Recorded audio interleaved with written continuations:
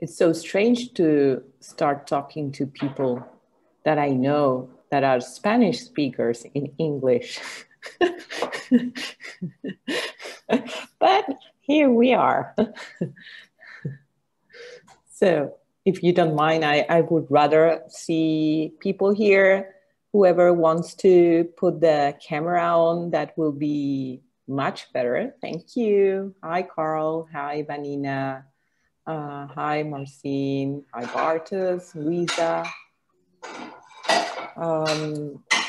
Happy to be here. I am trying to figure out. Hi, Mikael.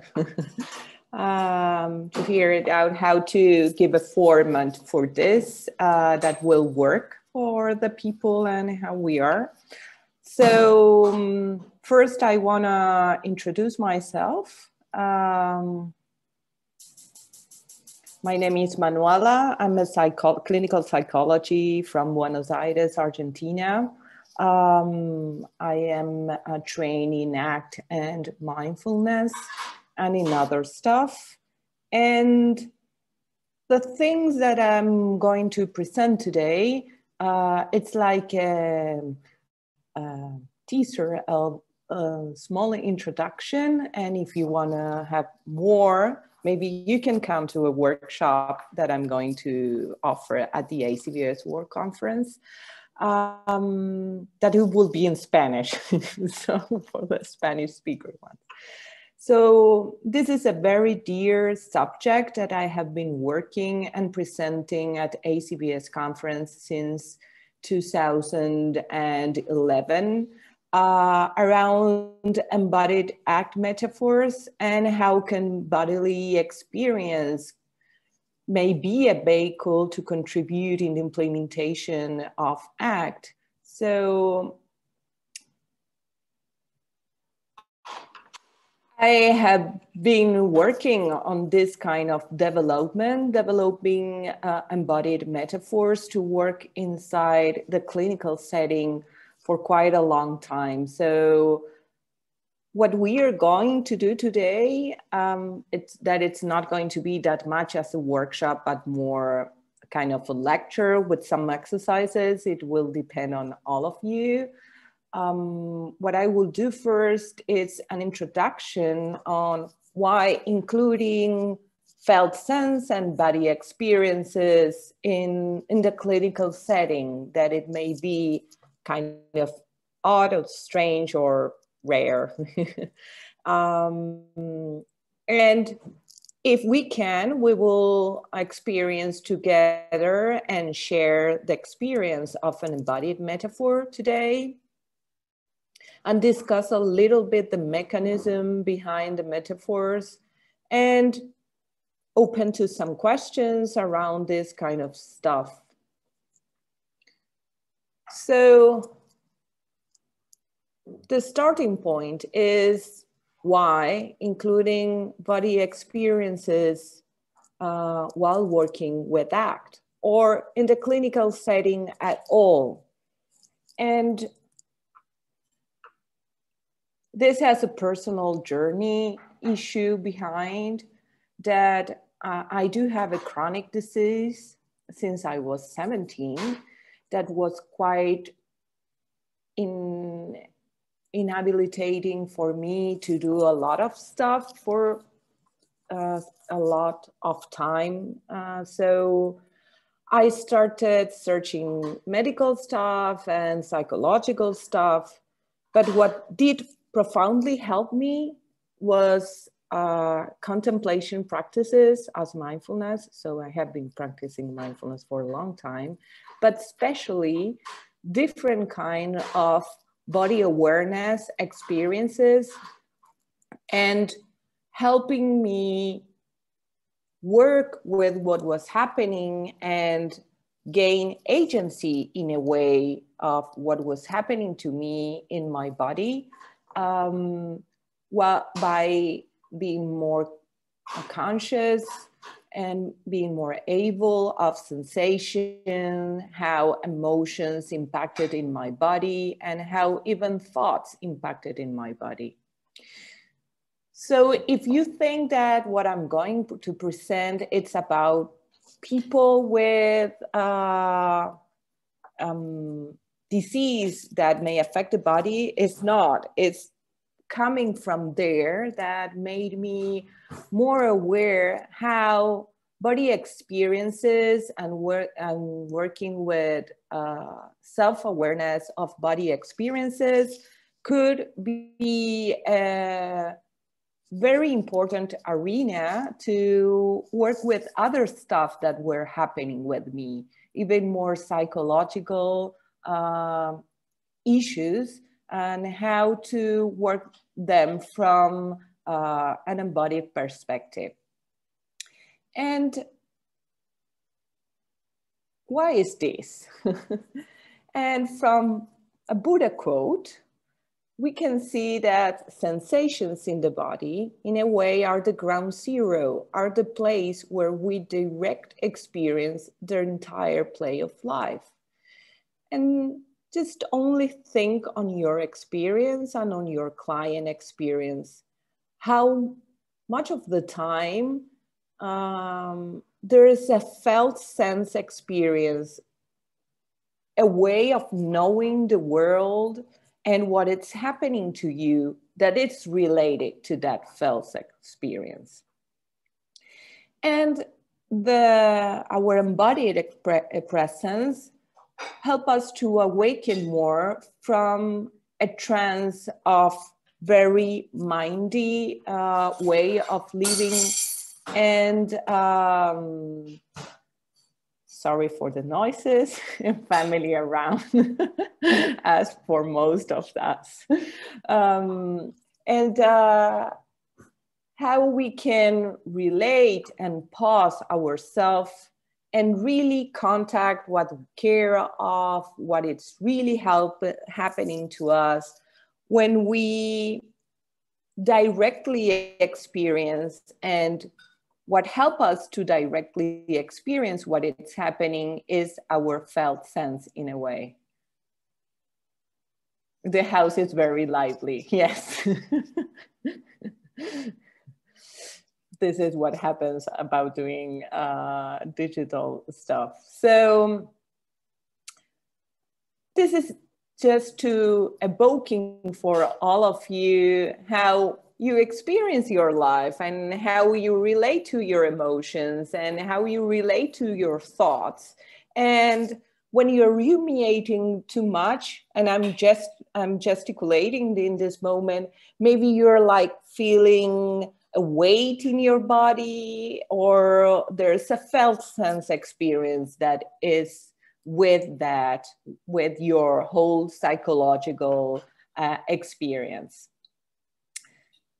And we usually use kind of the body as for the ones that are more aware with ACT. So how do you feel this in your body? It's a very common experience in us for ACT delivery in clinical settings. What I want to explore with all of you today is how can we expand around that, and not only asking that experience, that question as how are you feeling that in your body, as a way of centering and anchoring in the present moment and working with the other ACT processes around the body experience, but to do an upgrade around that and think as the body experience as metaphors too. So welcome everyone that is coming, and I am sorry to speak in English to people that are Spanish speakers that I can see again a lot. So, so the question we can ask ourselves while living is, do we live in our body or we just have a body? And this is a starting point on how are we relating with our body experience. And many people have the sensation or the feeling or the experience of living from their neck up. And the body is just a vehicle that takes them to one place and the other, or that we have to focus on it as a consuming or an utilitarian thing. We need to get it healthy to be alive, or we need to look good, or to be loved, or those kind of sensations with those kind of relations with your body. So in this way, what I invite all of you and invite to start taking into account is how your clients and you relate to your own body.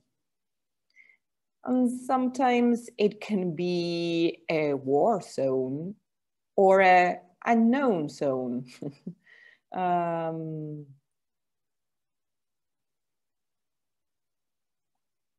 So what I find out in my clinical practice is that many people are very used to being out of touch of their body, and they live more often entirely in the mental world.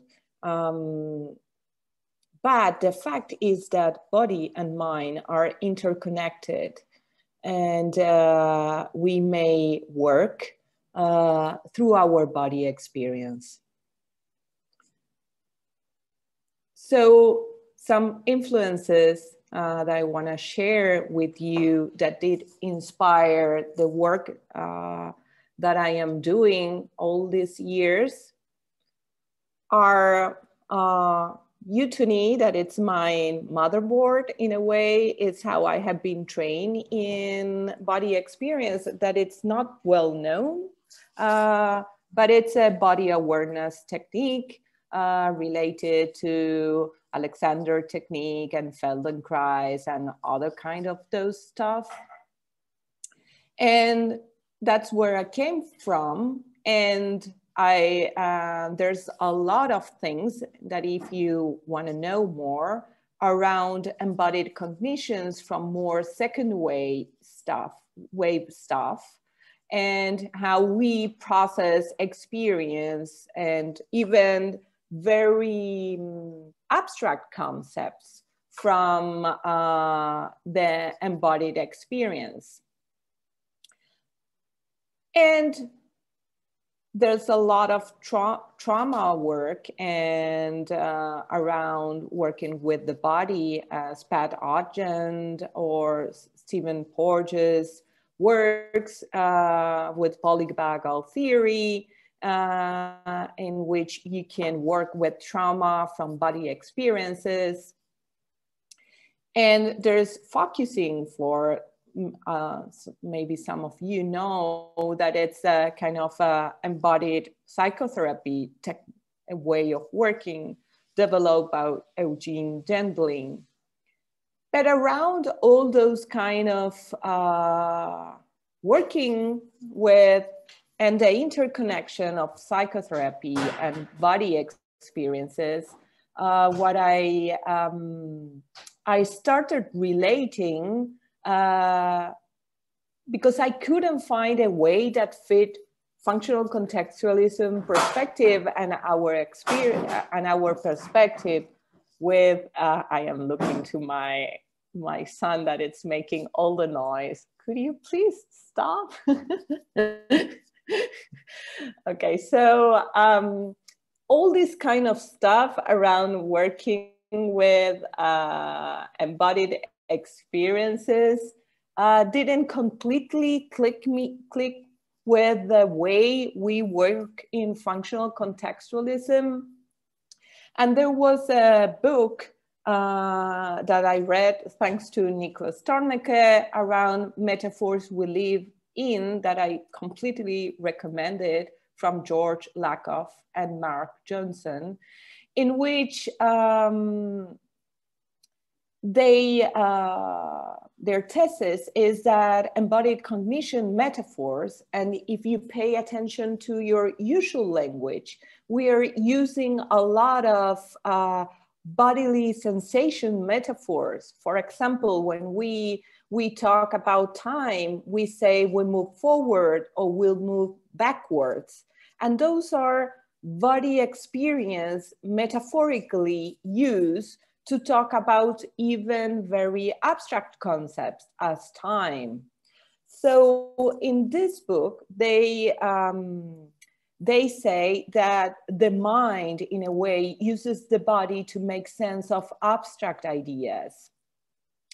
So in that way, they state that sensations can even influence our way of reasoning and our way of relating to the world, even in abstract terms. So that made me think of how working with this kind of body experiences as metaphors and as vehicles to even target psychological flexibility. And for most of you, you may have seen, as Niklas works in metaphor in practice, how useful are metaphors in ACT for, and it's out of the scope of this workshop, but how we work in ACT while using metaphors in a way to develop more flexible repertoires around certain issues that the metaphor help us explore. So in that sense, joining all this together,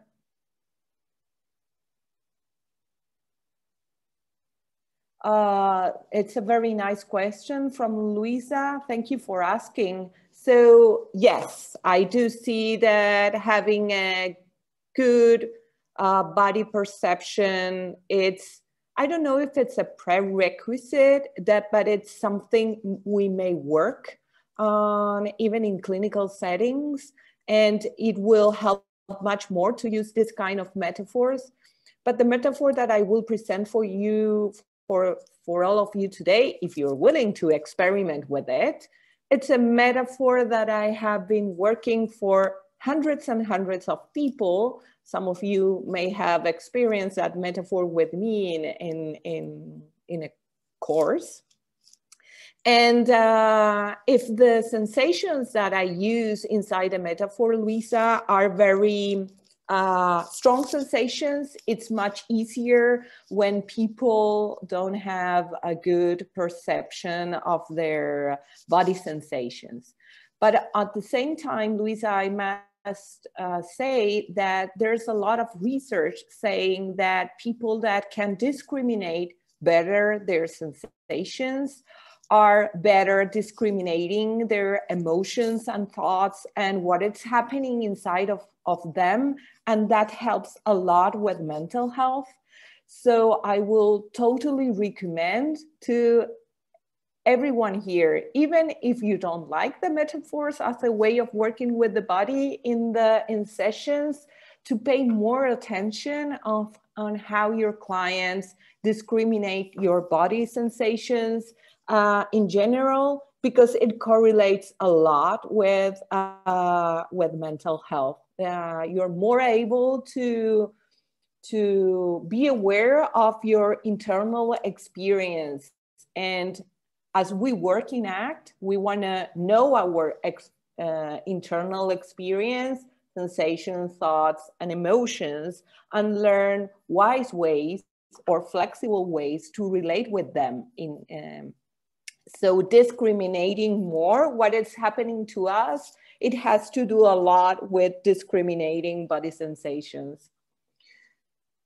Yes, Luisa. And yes, it's much better. And Luisa is asking in the chat that she works a lot with adolescents. So working with more body sensations and body awareness. And I started body awareness technique while being an adolescent. And of course, I didn't know what this was. And I don't know in other countries, but here in Argentina, it's it's very common that people are more related with their body as a war zone because they are choose, elected, or loved if they look good. So the body thing is more, the only awareness that people have around their bodies is their image, but not their internal experience of that.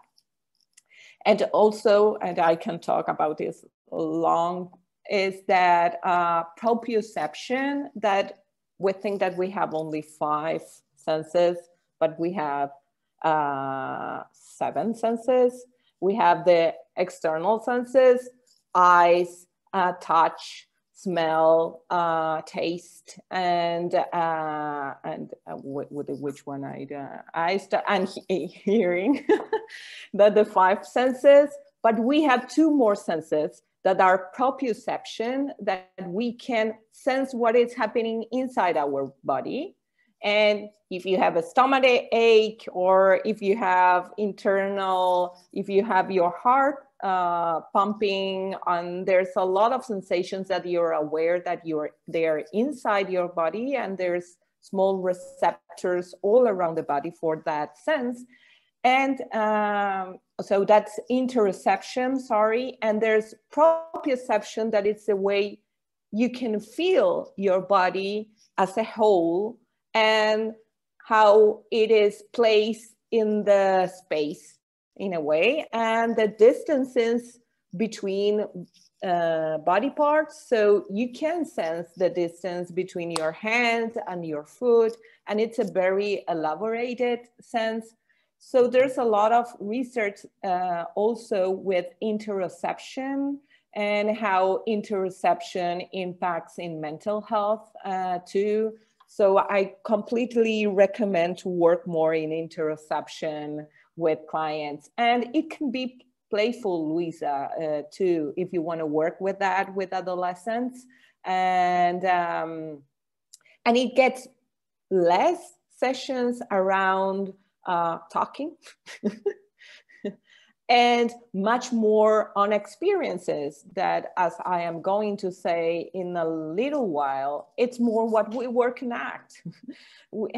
Our act work, even if it's talking, what we are trying and there's to work, it's a more experiential way of learning, how little kids learn from more direct experience instead of derived learning. So working with the body also helps in that. So it was a long answer to your question. I hope it didn't punish the rest of you to ask questions, but more, please ask, and let's do this as interactive as we can. So then with all this mixture of things, what I started is to think around and work around with body experiences as a development of awareness, that it's a very important process in ACT, and how am I aware of what is happening to me as a prerequisite of learning and trying more flexible ways to relate with what is happening with me, that it's the target in ACT. So from a more theoretical point of view and functional contextualism,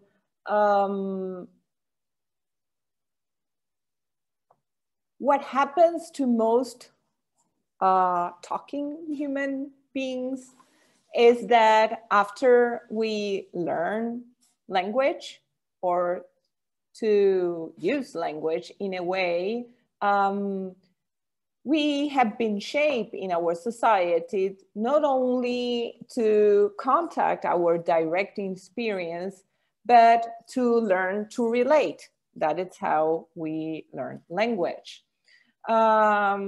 So this means that even the phenomena that we may observe in ourselves, like emotion, thoughts, memory, and physical sensations, can have a variety of functions that depends on how we arbitrarily relate this kind of stuff. So in a way, we lose the innocence, as Carmen Luciano states as a metaphor, and we lose the innocence of the world, and we start living in a world that is more around arbitrarily derived relations that has many, many advantages, but also has many difficulties. So we start giving meaning, not only related to direct experience, but we start giving meaning in a more arbitrarily way. And this has to do with RFT, that I'm not explaining it, but just stating it in a way. So arbitrarily relations are more influencing and shaping the way we behave, and we depart much more from what is happening and the wisdom that we can relate from direct experience. And when this starts being more complicated, we act on many of self-rules that we start creating, and we may lose touch that we are acting on self and uncertain self-rules that may not be, and we lose touch with what is happening and the impact of how we are behaving in our direct experience.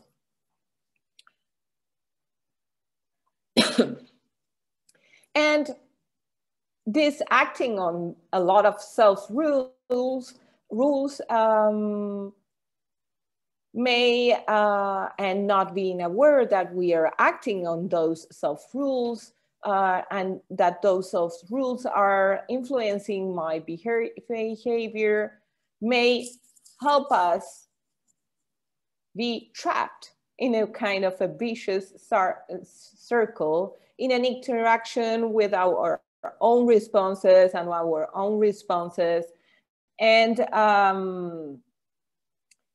lose touch with what the sensitivity to the more direct contingencies. And that's the definition of inflexibility and psychological inflexibility in a way. So the present moment becomes more verbally relate and increasingly abstract, derived, remote, and more associated with probabilistic consequences. So how do we work with that? And this is where this kind of metaphors work or get into our work, is that we can use more direct experience to experiment new responses and new behaviors that don't have to be related with the entanglement that we may have in our minds.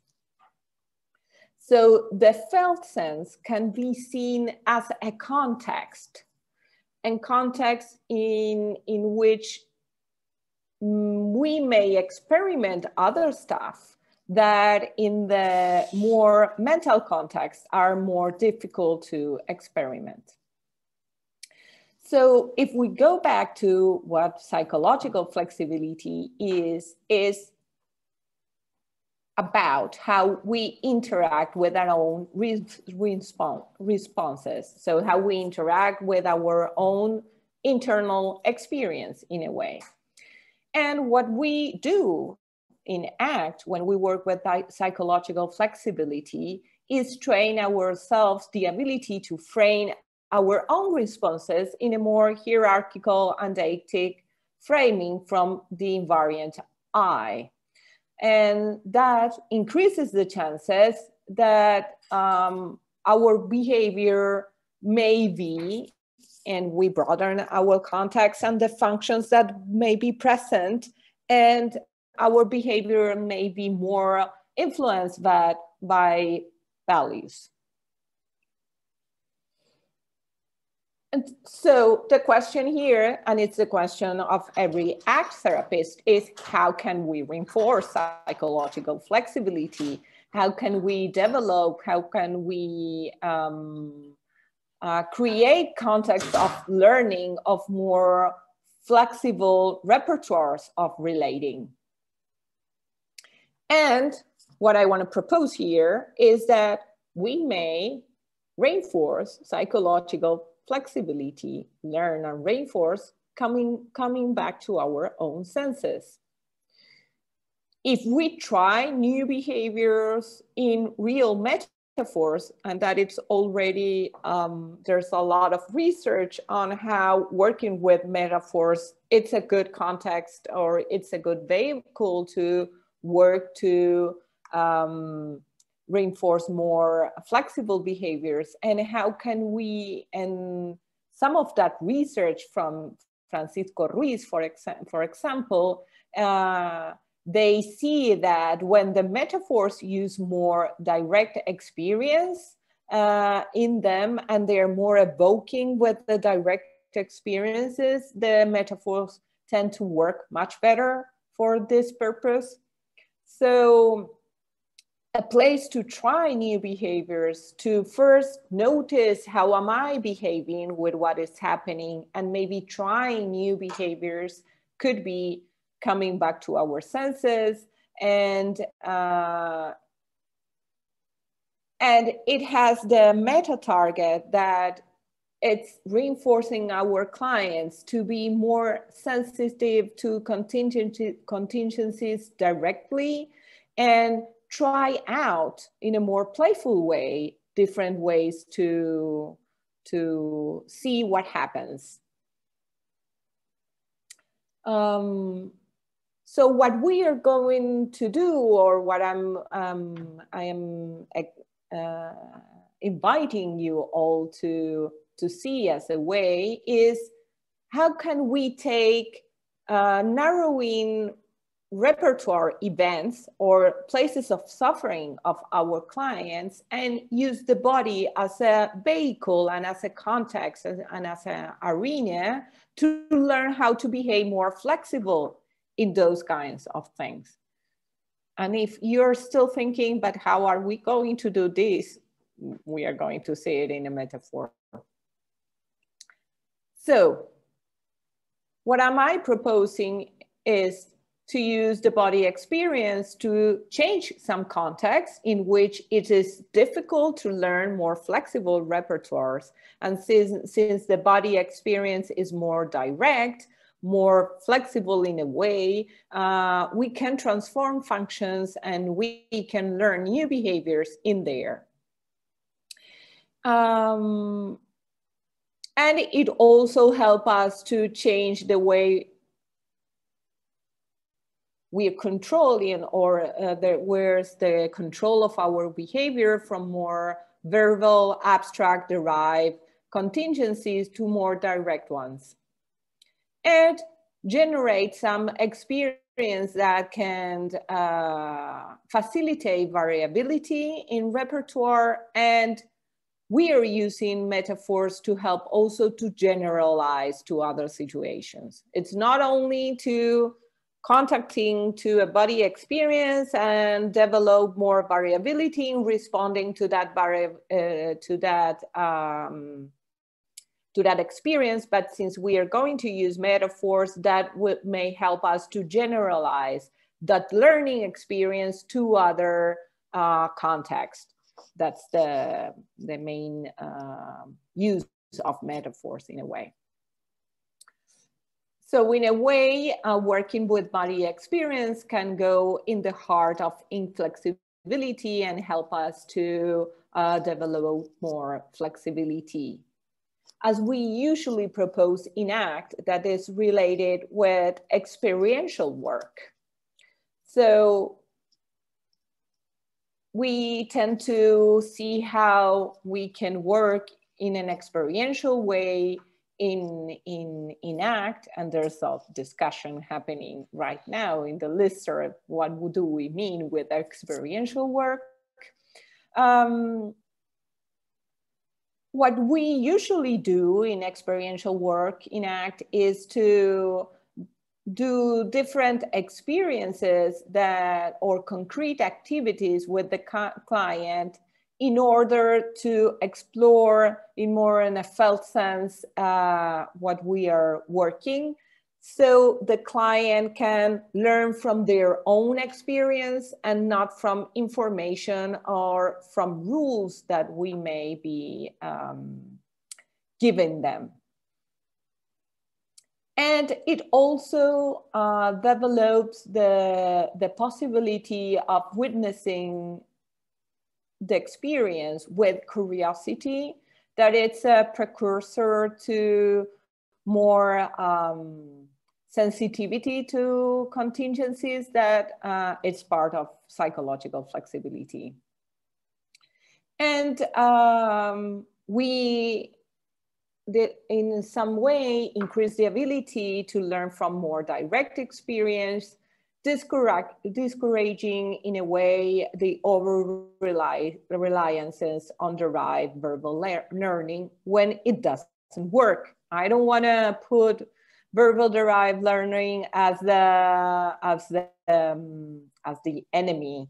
It's just to open the influences in our behavior.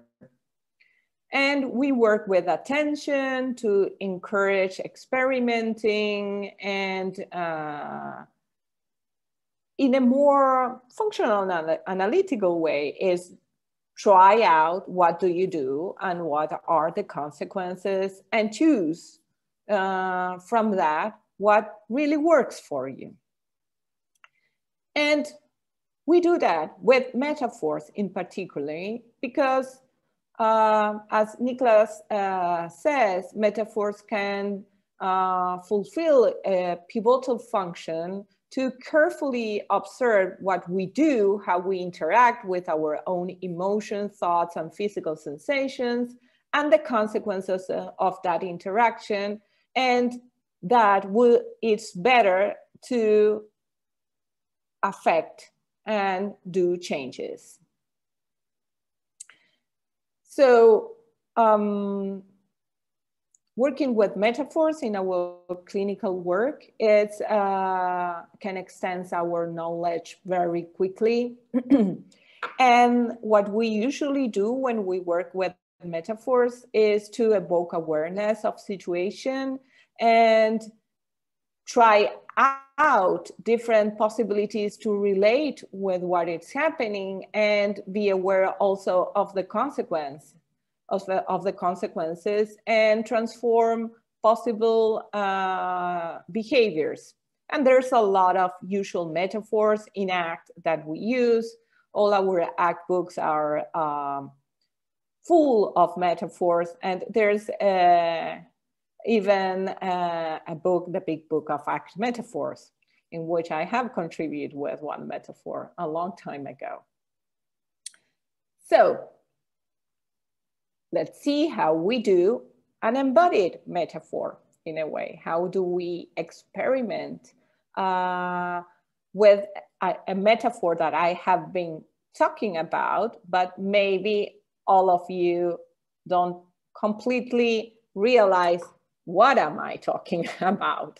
So if we stop here, what we have been talking about is how the body experience, it's important in our clinical work, how it relates to flexible behaviors, and how metaphors also are very important in our clinical work. So not what we are going to see, how these two things merge in a way. And what I'm going to offer to all of you, it's not a talking metaphor in which we highlight only body experiences, that the research is more around that, but more a felt experience used as a metaphor. It's the other way around. So for the ones that are here, do you want to try? Yes. So we need some assistance for that. What I need you to do is find out an object. It may be a key, a cork, a little stone, or something that you can step in and it won't break. This kind of size. It could be a pen.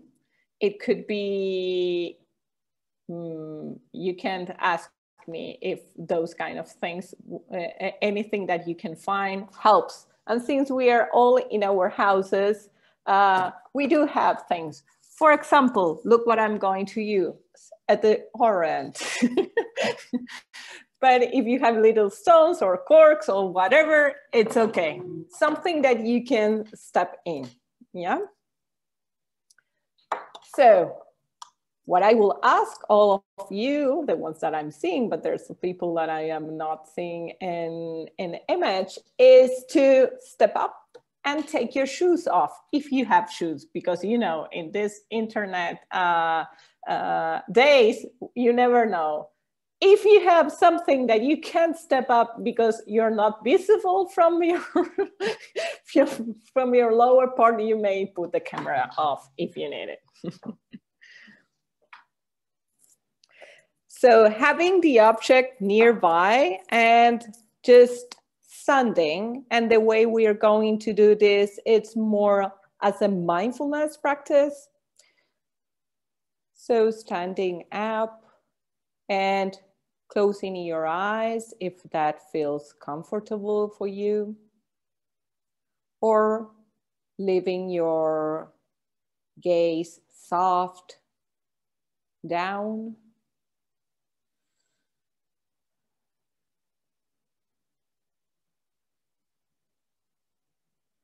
And just opening the awareness to see, how do you feel right now? Inviting your awareness into your experience in this moment.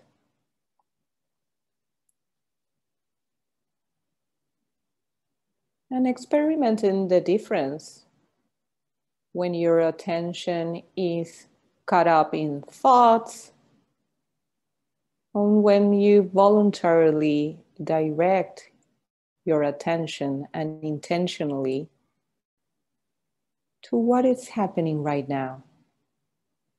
What am I aware of in this moment?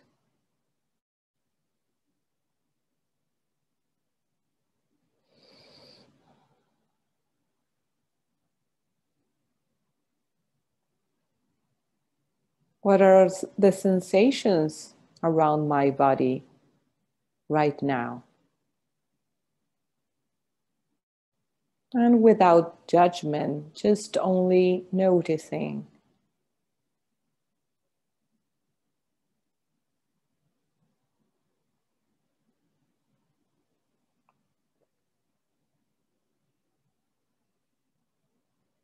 And taking the time to see how you're experimenting your body right now. And what sensations are you aware of?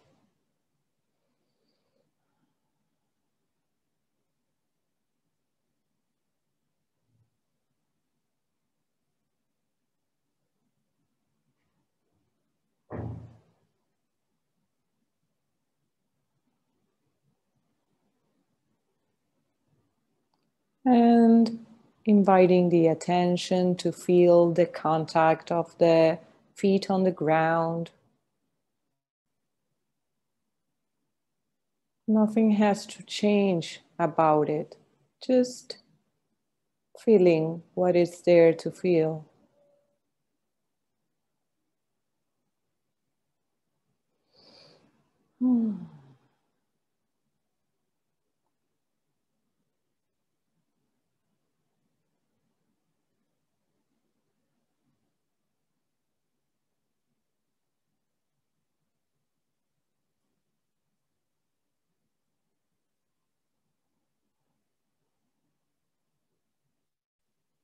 And how the rest of your body is organized from the contact of the feet to the ground.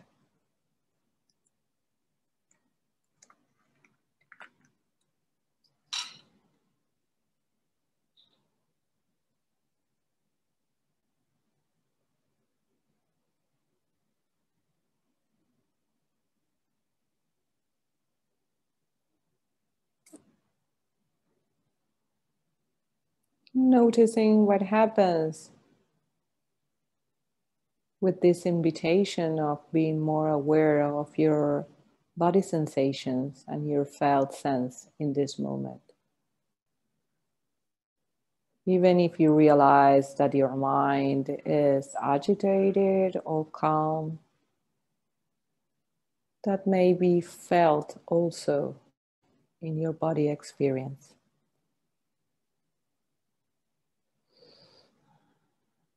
Maybe if there's emotional atmosphere around, maybe there's the chance of noticing that by noticing your felt sense, your body sensations in this moment.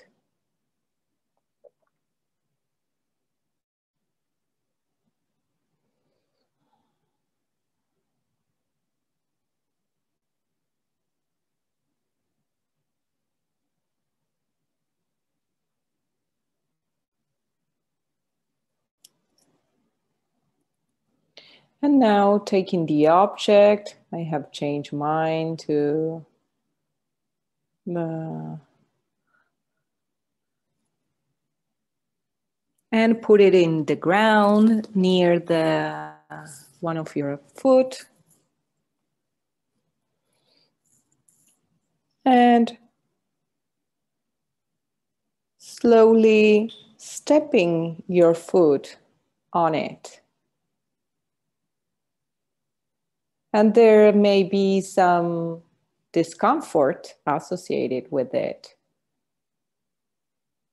And it's the sensation with we are going to work. So if you don't feel any discomfort at all, please put the object in another place, down your foot, or change the object. But you can choose to put your weight on that foot or on the other, just to take care of yourself. And taking the attention to the discomfort and the contact of the foot with this object. What are your first reactions to this discomfort? Maybe your mind starts agitating and giving yourself thoughts. Maybe you can see an emotional experience happening inside.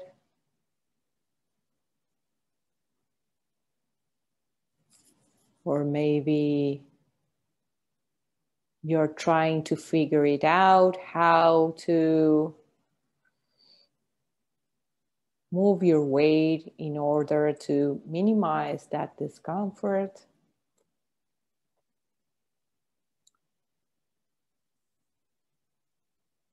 And exploring all the subtle ways physically that you're doing to control that, to avoid the discomfort that is present in this moment.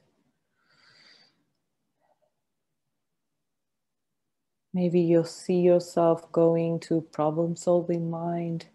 How does that feel in your body?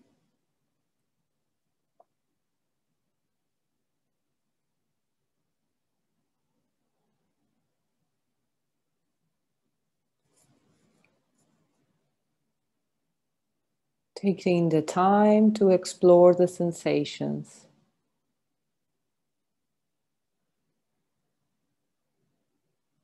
And all the battles, the ways of fighting, avoiding, or hiding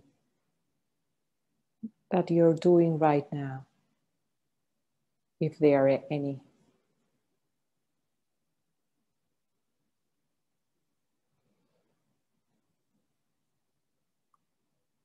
And how does that feel in your body?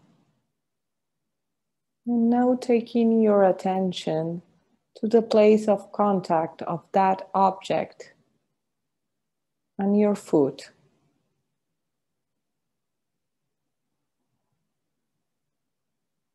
Recognizing the place of contact, where they are and how they feel, that it's different of thinking of them. It's just going to the direct experience of that object in contact with your foot.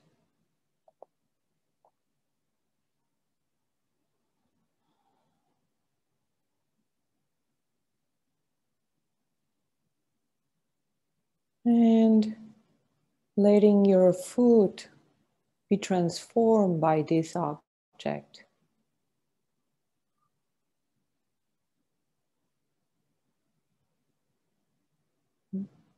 Maybe you are aware of some tension around it.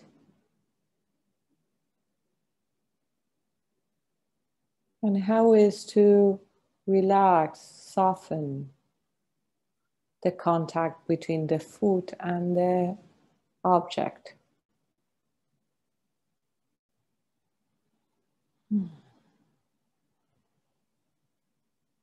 And seeing, noticing what happens moment by moment.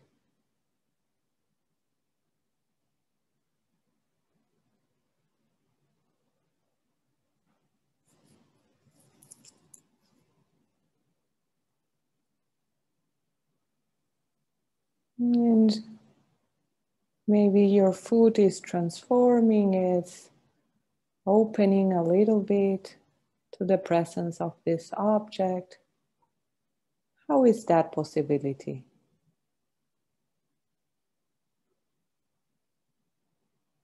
How does it feel to let that object be as it is? Not as your mind tells you it is.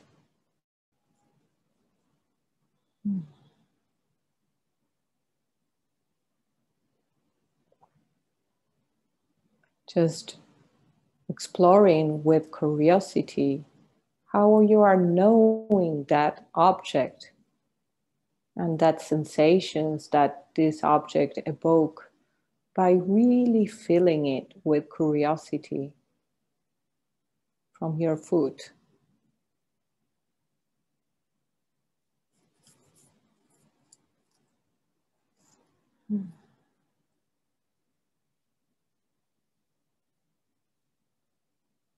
And investigating the small sensations and subtleties, maybe a tingling, a vibrating,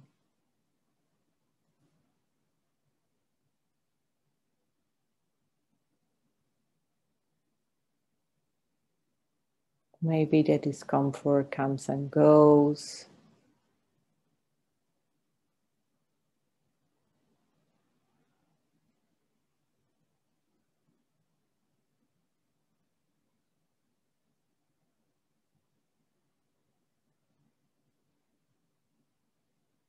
And exploring this possibility of letting it be just there.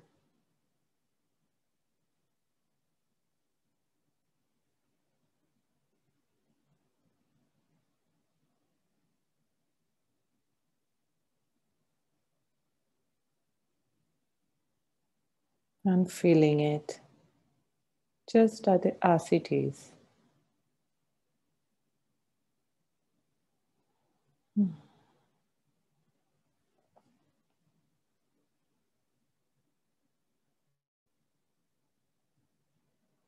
And now slowly taking your foot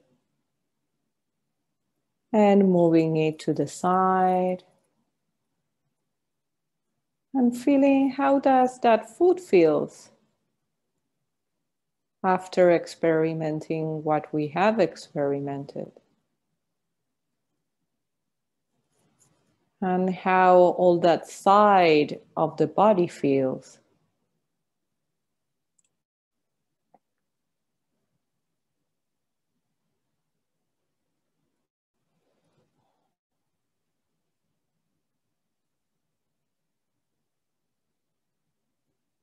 And how does the other food feels on the other side of the body? Do you feel a difference between one and the other? And you don't need to overthink it, just feeling it.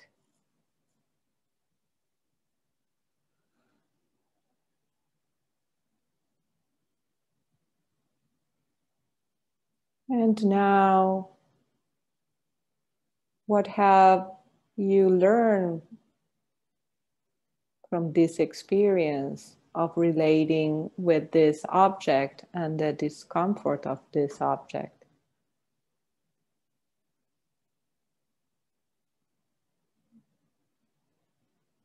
And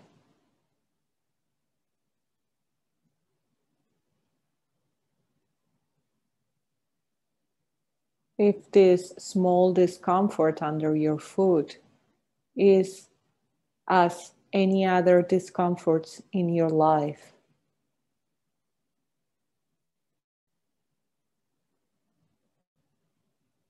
like emotional pain or distress or some discomforts in your life.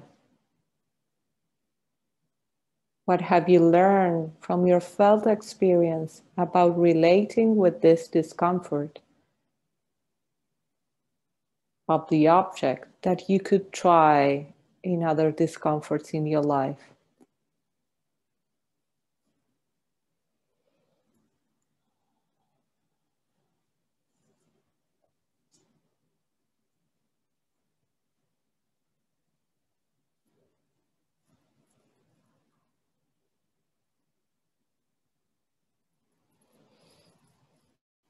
And slowly going back and sitting down, opening your eyes and moving. And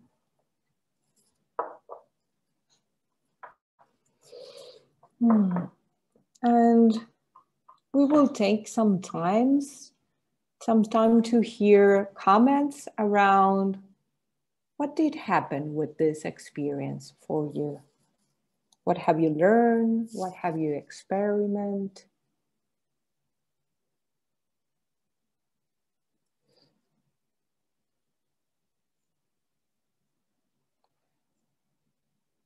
And the unbooking of the experience of this kind of things is as much of the work as the body experience itself. So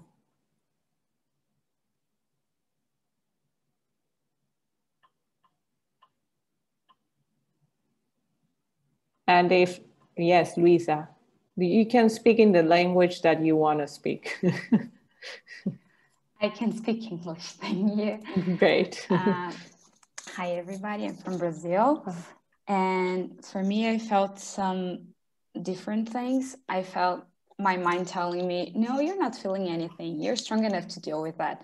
And it's something that I can see that I always do when I have problems or when I feel that I'm going through hardship of some kind. And when you ask us to try to don't fight the existence of the object, I was using a rubber. I could really feel like my foot adapting to it. Oh. So really embracing it somehow. Yes. And it made it easier. And I also realized how I felt it all over my body. And it made me remember to, whenever I'm feeling something, some discomfort, that sometimes when I feel the pain, it's not exactly the source of it. So it's something for me to remember. So these are some parts of the experience that I live with it. A lot, Luisa, and very interesting, because this kind of felt experience of embracing the object you can evoke it too when you have a discomfort in your life, not only a physical pain, but how would it be to relate with this discomfort in that way? And it's less cognitive in a way. It's like, oh, well, because we are talking about acceptance, you know, it's less around, oh, I have to accept this, blah, blah, blah. But it's a more felt experience of what acceptance really feels.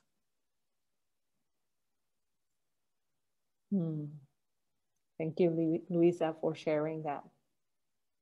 Feels for you. It may feel different from others, yes. Someone else that want to share about the experience? Maybe I will read the chat. Okay. So Marcin writes that there was something missing after removing the foot from the object. I feel like adapted to that pain after a while. Exactly, Marcin. And you can see that when we relate to our pain in different ways and we let ourselves to transform, it comes as being a part of life. We integrate our pain in a way, and we don't need to take it off. It may become part of it. So it's interesting how that felt experience of, oh, I have integrated that object and even the pain of part of my experience. Thank you. And Diana wrote, I felt all the avoidance, moving around, focusing on the rain outside, and thought that these same strategies I use on other occasions as well. Very interesting that you notice those kind of strategies, and how do they work for you on those places and in this metaphor, and how it may work to, just as Luisa said, embrace it, give it a space, let it be as we work on the metaphor in a way. Thank you, Diana. Hi, Monica. Thank you. If someone else wants to write on chat or open the mic to share something, it is welcome.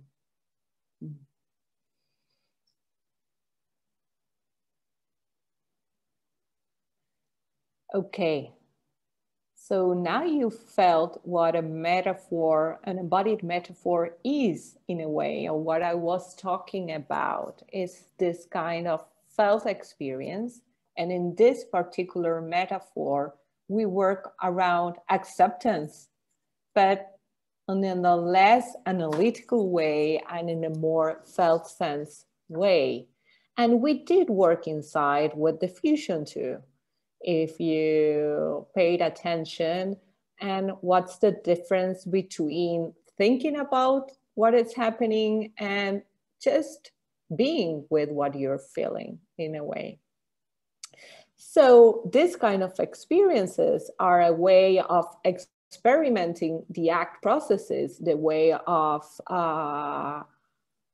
evoking, learning to relate with experience in a more psychological, flexible way, but in a more grounded on the senses place.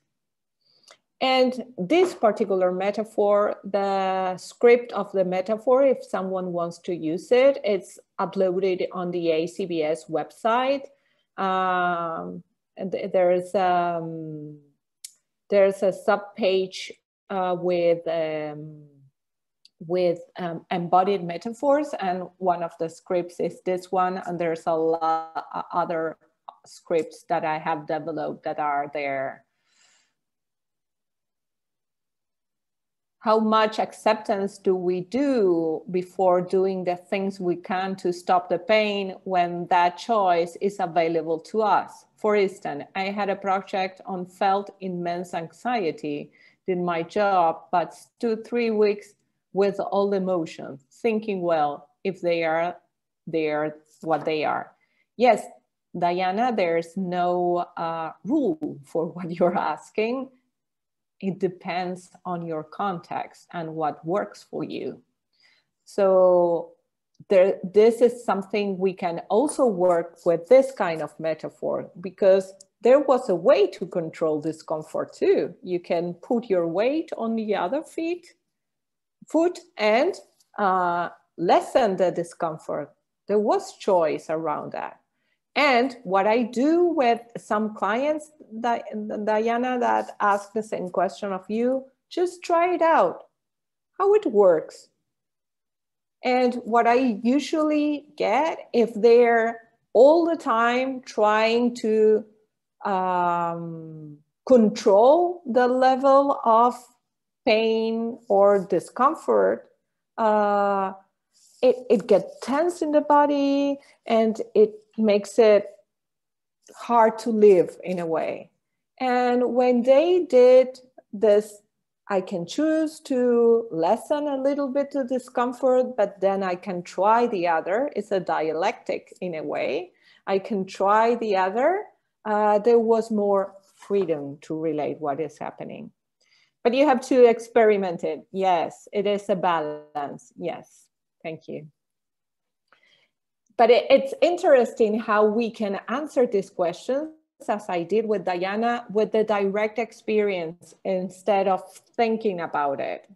If I had a client that asked the same of Diana, I would have put it again with the object and experimented and let the answer comes from their own experience.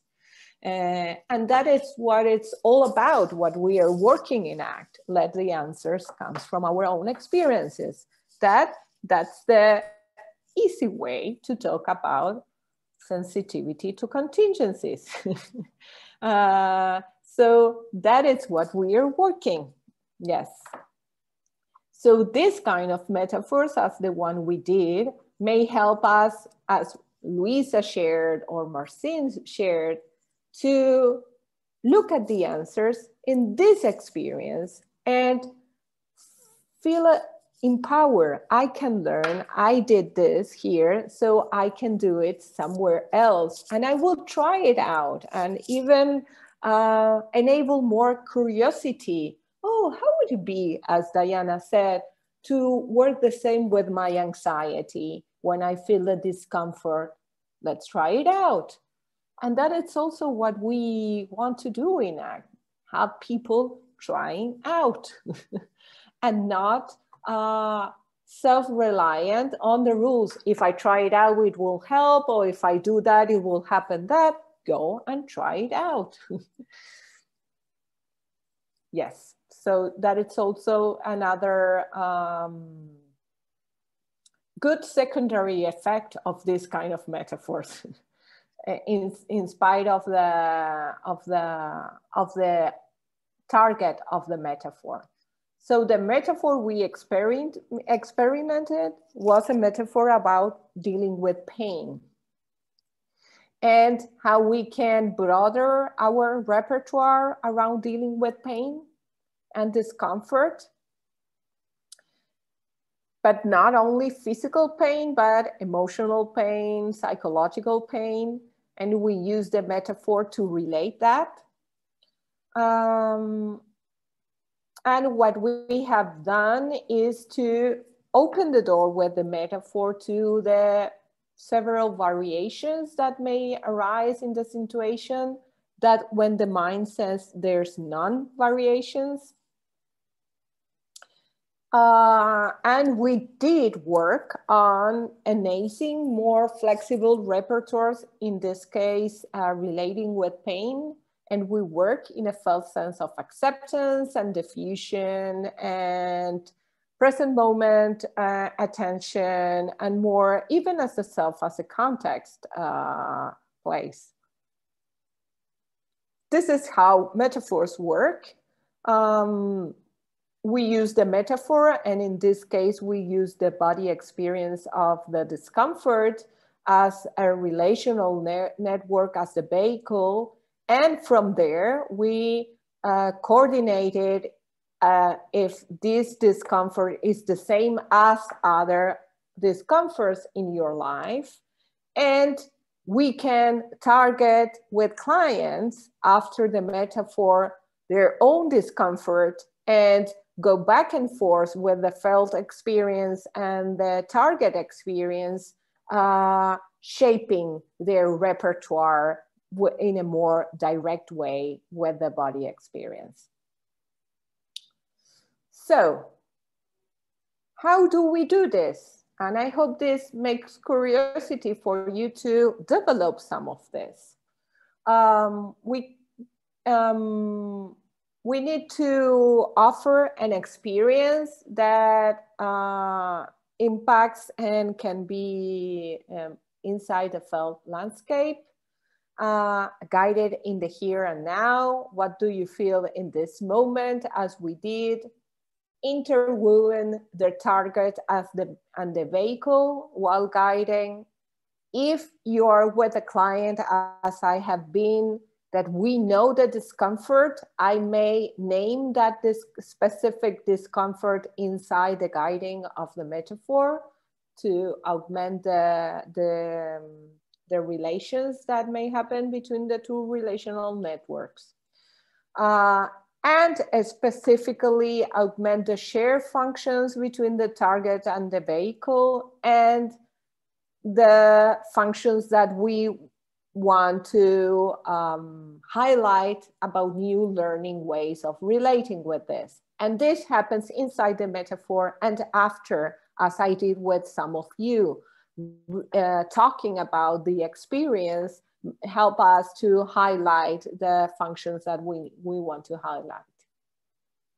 And evoke awareness by using noticing and description, and also tracking, like what do you notice, how do you relate, what consequence does it have? That it's this sensitivity to contingencies that we want generally to work. And we need to also give room, as we did with Luisa and some of you, to let the client derive and explore the relations and the relational networks that may arise with them.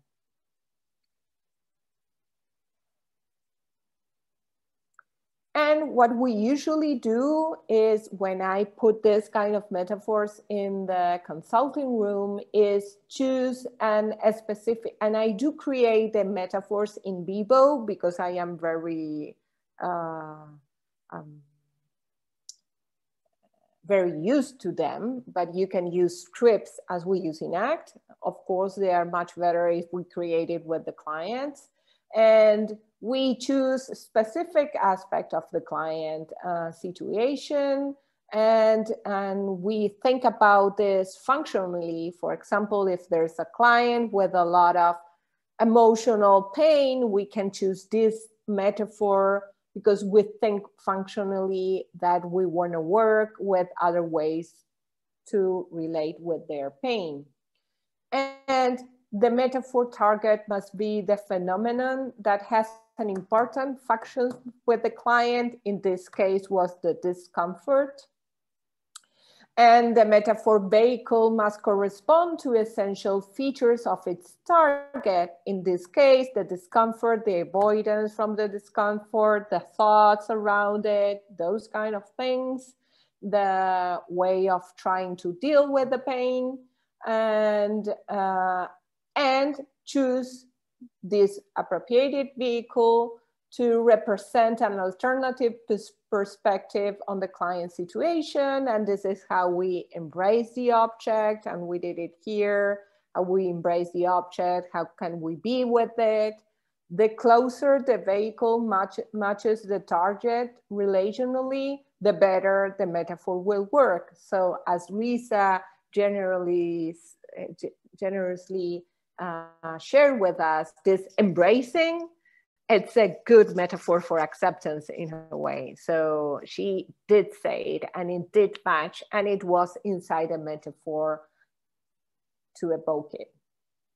So it's also important to immerse the client in the felt sense of experience and continue to study particularly subtle aspects of it to be more a complex network and to evoke more complexity. So conclusions and the ending and discussion for today. This kind of metaphors provide a number of possibilities that can be used, appropriated for different clients, and they can help us, for example, in this to respond in difficult emotional context. Physical sensations are a privileged vehicle, and we can use this kind of practices to instigate, model, and support psychological flexibility, helping us be more aware, open. Someone is drawing, it's not me. Being aware, open, and actively engage, helping that with inside a felt sense metaphor.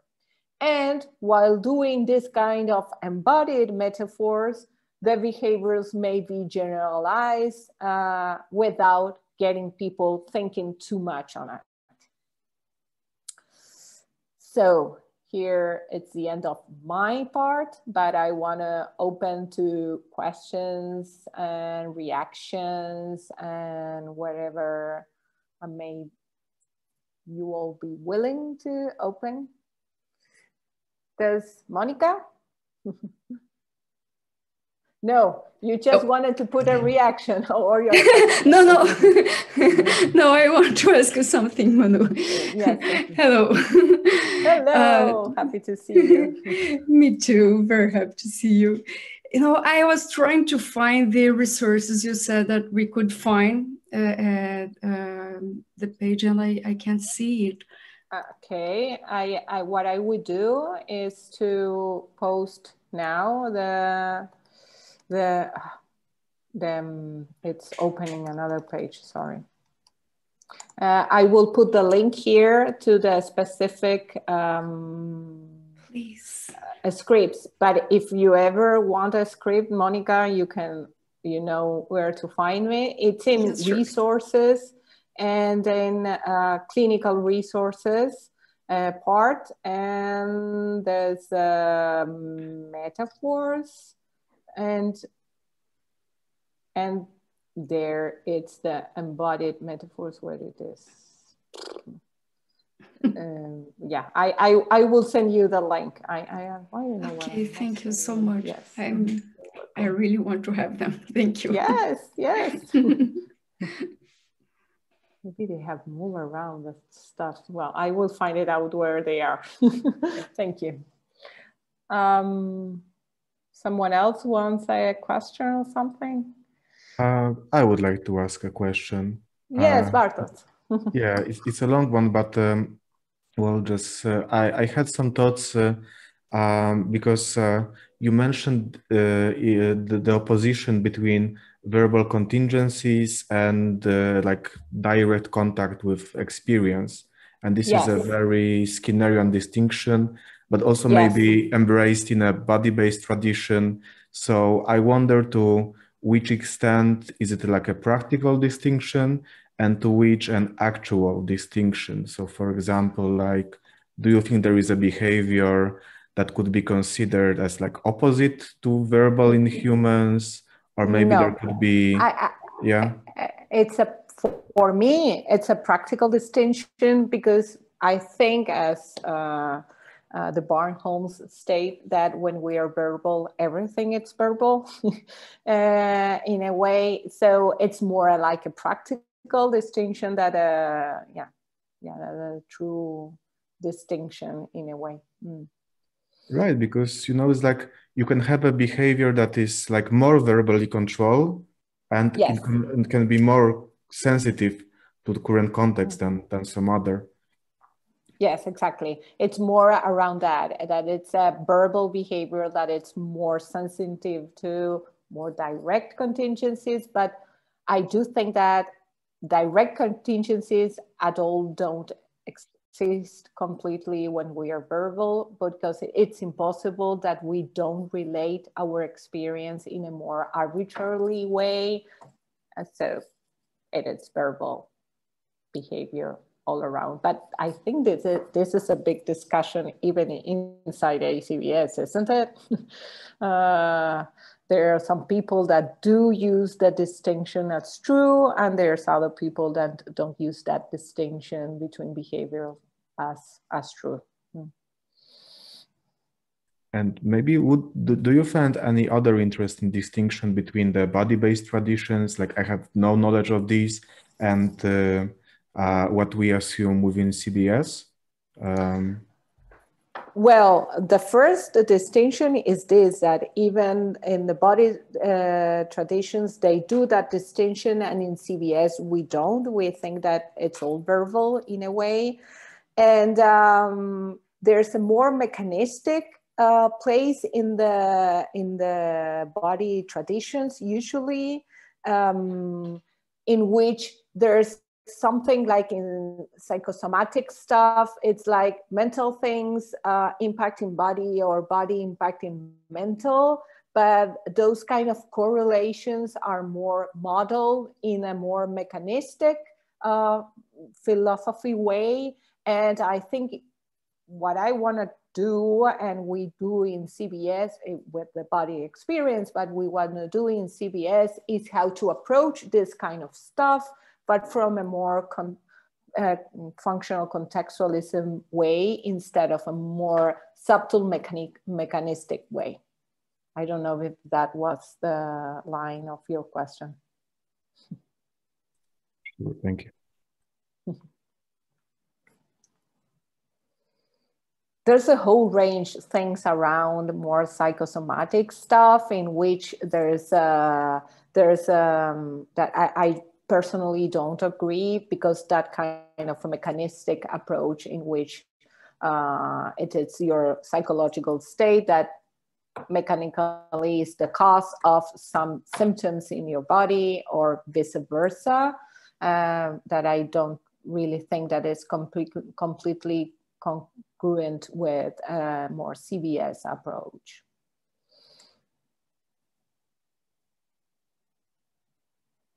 But I don't know if I'm the only one that I'm interested in this kind of stuff, or maybe some of the people in the audience are too.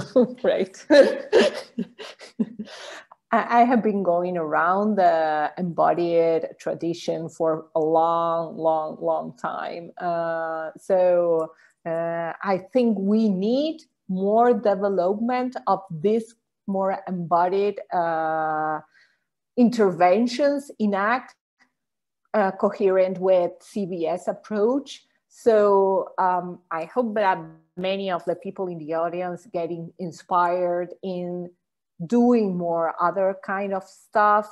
Graciela Robner is doing a lot of stuff. Martin Alberset too, and there are other people around CBS world, but we are really few.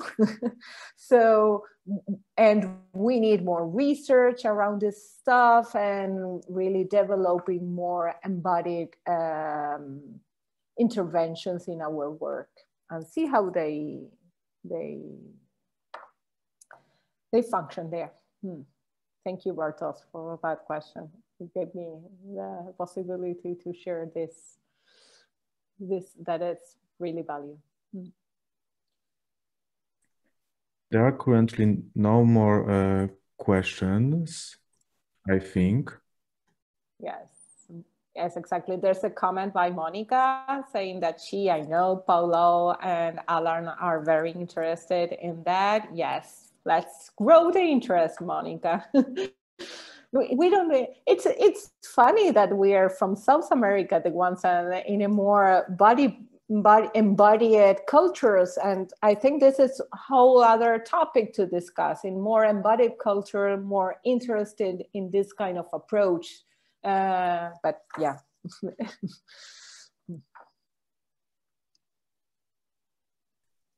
All right. So I guess there are no more questions or remarks. So thank you very much, Manuela. Thank you, Bartos. Thank you, everyone, for attending and being here. And I hope you tried out more embodied stuff in your clinical work, or maybe paying more attention to this in your clinical work. And see you all soon, I hope.